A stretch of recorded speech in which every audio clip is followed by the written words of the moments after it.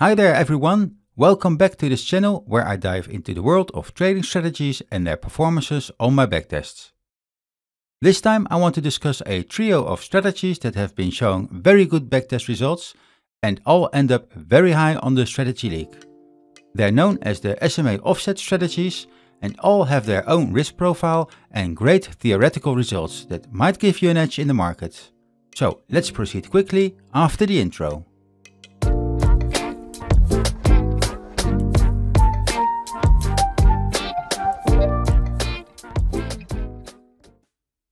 So in this video I'm not exploring one, not two, but three variations of the SMA Offset strategy. Each one tweaks the SMA Offset concept differently to optimize trading results. So whether you are a seasoned trader or just starting out with a trading bot, understanding these subtleties could be crucial for your trading arsenal. I will discuss each strategy on a high level, delve into some specific parameters, and then I will discuss how these small changes can impact overall trading performances by showing you the different end results after backtesting. My goal here is to understand which SMA Offset strategy stands out in terms of ease of use, potential profitability and risk management for trading with a trading bot, since manually trading these algorithms is a little bit too complex. If you want to use these files for your own setup, then you can easily find them on GitHub by searching for the name SMA Offset. This will present you with a large list of repositories of people that have downloaded these files and added them to their own personal repos.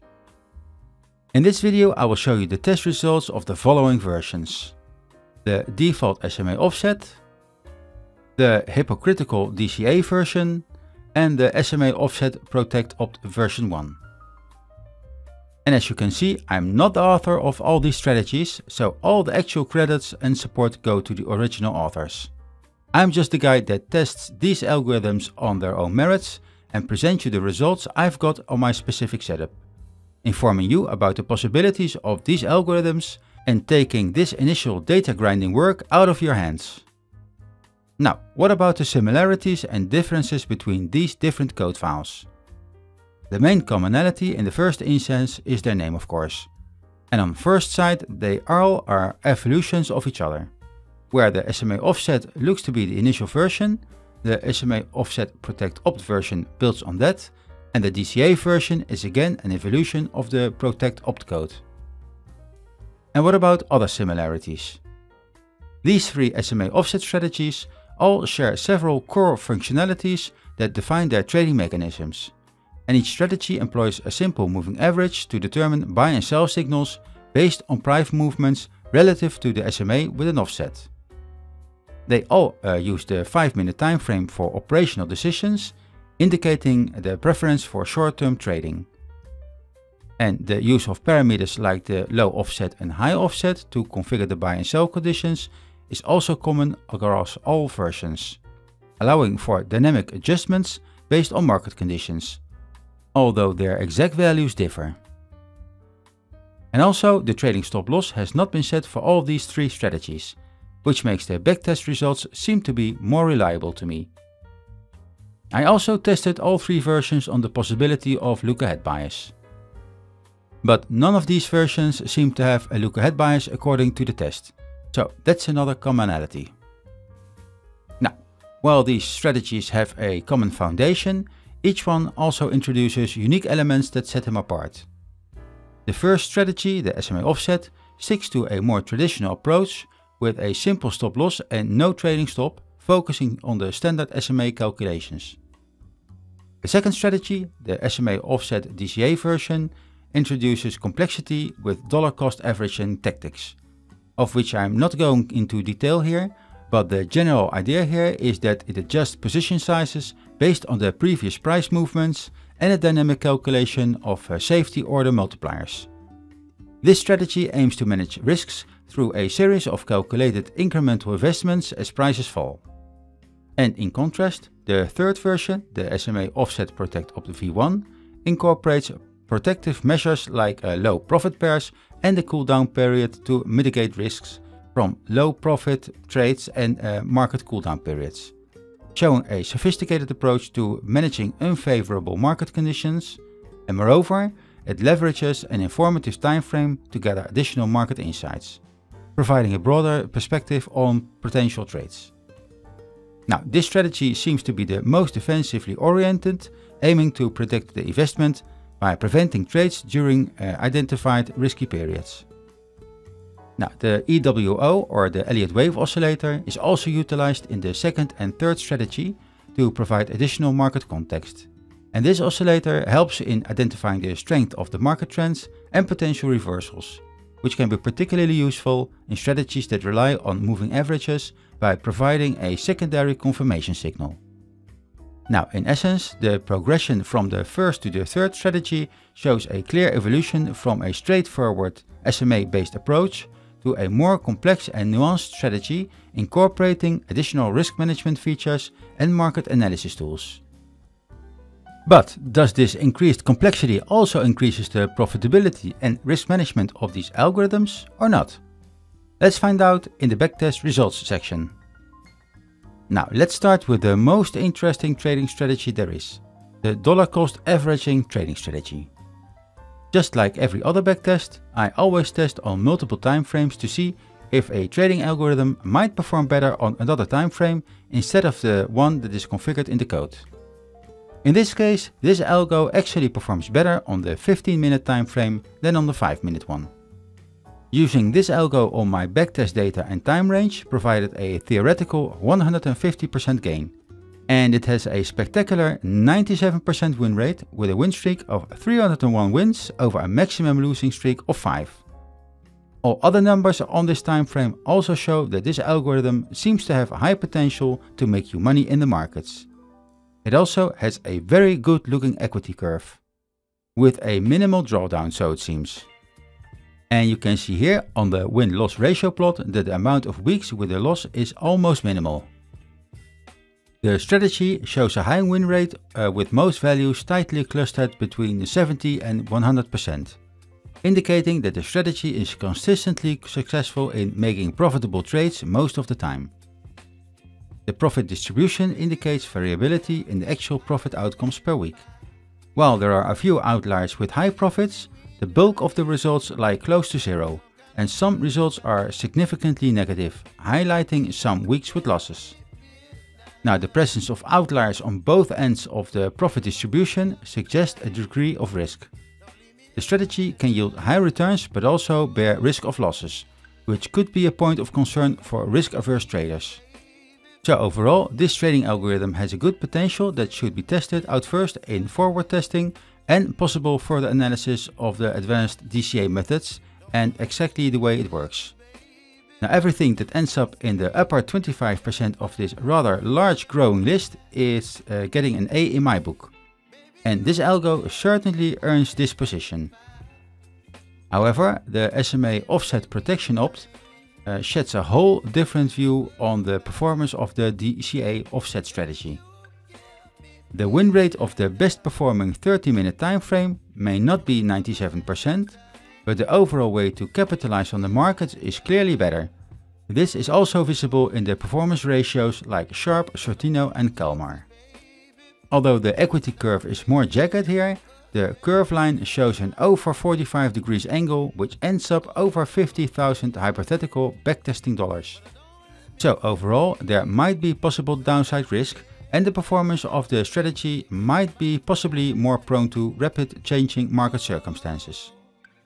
And you can see here that these drawdown spikes are probably caused by the stop loss setting that might be too tight to let the open trades breathe, since this is the main cause of losses when backtesting this algo.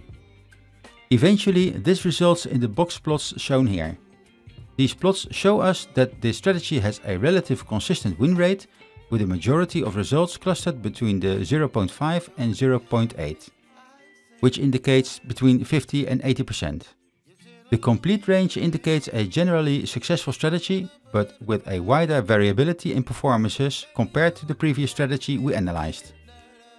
And the profit distribution reveals a significant range of outcomes, with a median close to zero but extending from very high gains to substantial losses. The presence of many outliers, especially on the positive side, suggests that while the strategy can generate considerable profits, it also has significant losses here. Overall, this broad spread in the profit distribution underscores a high risk, high reward nature for this strategy. And such a profile may appeal to traders who are willing to accept potential downsides for the chances of substantial gains. But given the extreme values in both profit and loss, this strategy would require careful risk management strategies to mitigate potential losses, particularly if used in a volatile market environment.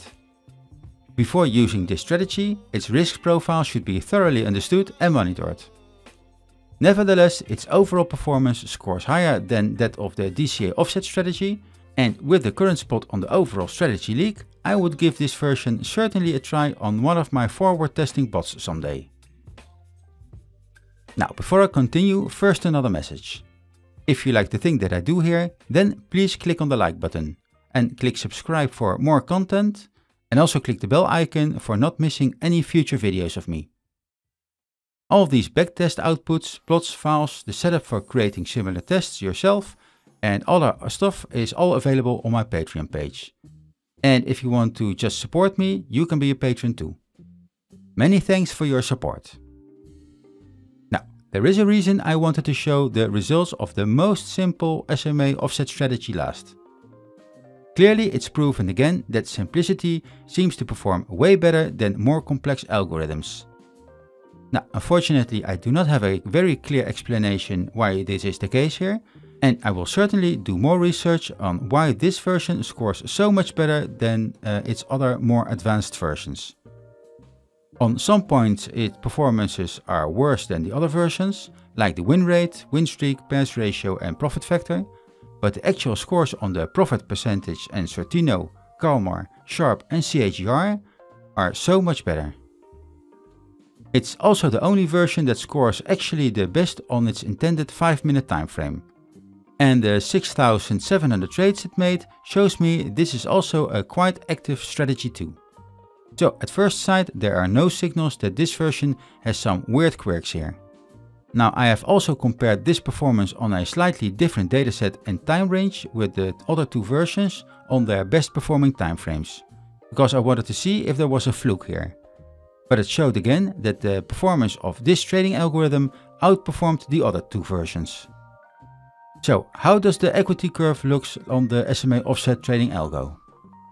Again, it shows here that with great risk comes great responsibility, since the curve here is the most jagged of all three.